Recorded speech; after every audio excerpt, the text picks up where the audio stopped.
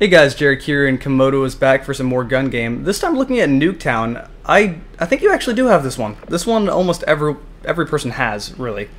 Yeah, I just never played on it.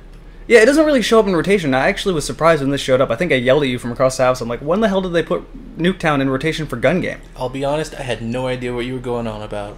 Oh, well, that's what I was talking about. And hey, I managed to get a first kill before dying instantly afterward. I died a lot this game, but that's kind of expected out of Nuketown because that happens a lot, where you just spawn and instantly die. Especially where you spawn right behind someone, like right there, and now I'm stuck in a corner with a shotgun, can't really do much about it. But yeah, I was really surprised when they brought this into rotation. I kind of wish they would just bring it into rotation for everything, because everyone has this map. They like classified it as some pre-order bonus, like you gotta pre-order it to get it, but I didn't pre-order it and I got it, and that's pretty much how it is for everyone else. I don't know what you did. I bought the game a week after it came out and still got it. Yeah, it mean, it makes sense that they'd add it in the gun game, but why don't they add it in everything else? Like, I wouldn't mind actually playing it to kind of... This is not really one of those maps I'll, like, take seriously and really try to get my highest kill streaks and anything. If I do, then that's fucking awesome, but if I don't, whatever, I'm just pretty much wasting time and having fun. Just imagine the carnage on such a small map. Beautiful. I don't need to imagine anything. I played plenty of Black Ops 1. I say you still need more Warthog. I'd love to hear that that elephant sneeze all over the place. I actually contemplated using the Warthog. My current setup for the kill streaks is a orbital VSAT and swarm and attack dogs. I contemplated getting rid of the VSAT and putting in the Warthog just because, you know, kill whore. Get a lot of kills doing that, but at the same time that orbital VSAT really helps get your next kill streaks, and getting swarm and attack dogs on some maps isn't very easy. Other maps it can be, you know, allows you to actually plan your attack instead of having twitch shot the whole time. This is definitely not one of them, but... I honestly would get better, and I use that word loosely. I would get better at this game just to hear the sound of the Warthog. I wouldn't even kill anyone at that point. I would just sit back and laugh.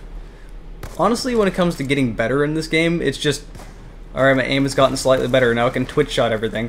And you get certain people like me that actually do try to apply some sort of logic to my attack. I don't usually just charge it and try to twitch shot everything, because that normally doesn't result in getting a really high kill streak.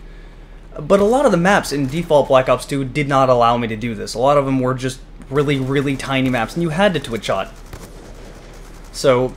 it's kind of disappointing and sort of annoying. I do miss the maps from Black Ops 1. I'm glad they brought back firing range, but that's not really one of the bigger maps. Like, everyone liked it, but I don't know, I wish they brought back... I kind of want to see Summit come back. You don't remember what map that is, do you? I do not. It was the snow map with the ski lifts.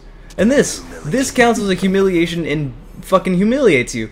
I killed someone, I shouldn't get, like, promoted or anything, but I shouldn't lose a gun. That should just be a net gain of 0. So that's kind of annoying. Call of Duty thinks you're wrong. Yeah, I forgot what I was talking about. Right, Summit. It was the ski resort thing. They didn't take my kill ass, so I'll kill you with my arrow. Yeah, but no, I did like that map. It was kind of one of the slightly smaller maps, but I'd say medium to small range. And there's a guy up in the window, none of us saw each other. I don't know how that worked, but whatever, I got a kill right after, so it's fine. Kidney shot. That is one of the few logical times where that would actually kill the person, just not instantly. And a lot of the times you just you shoot the air around them and they die a painful death.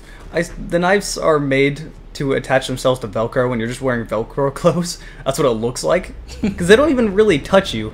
Also, they did add kind of a cooler explosion at the end. That wasn't there before.